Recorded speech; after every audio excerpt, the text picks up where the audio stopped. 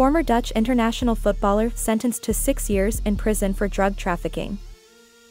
Quincy Promes, a former football player for the Netherlands and a former target of Manchester United, was given a 6-year prison sentence in absentia for cocaine trafficking. The 32-year-old, who plays for Spartak Moscow in the Russian Premier League, was found to have been engaged in the import and export of hundreds of kilos of cocaine in 2020, according to a ruling by the Amsterdam District Court. Promes, who resides in Moscow, is not anticipated to visit the Netherlands anytime soon and did not attend his trial in the nation's capital.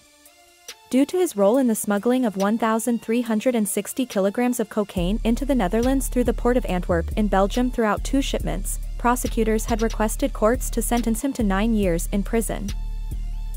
The court stated that phone-tapping evidence demonstrated Promes's direct involvement in the drug shipments, which were masked as shipments of Brazilian salt, and their subsequent transportation from the port. A written ruling from the court also said that Promes, a highly compensated football player with a large following on social media, became engaged in the drug importation. This makes it even more objectionable that the suspect tries to increase his wealth, and possibly also prestige in certain circles, through involvement in large international drug transports, the court said. Promes's attorneys informed judges that he refuted the accusations of importing, exporting, carrying, and owning the narcotics. The football player will appeal his punishment, they informed the Dutch tabloid AD.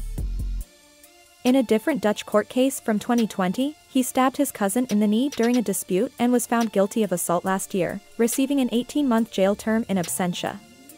Additionally, Promes has appealed that sentence. The former Ajax and Sevilla forward made 50 appearances and scored 7 times for the Dutch national side, but was struck from the team after he was charged with trafficking in 2021.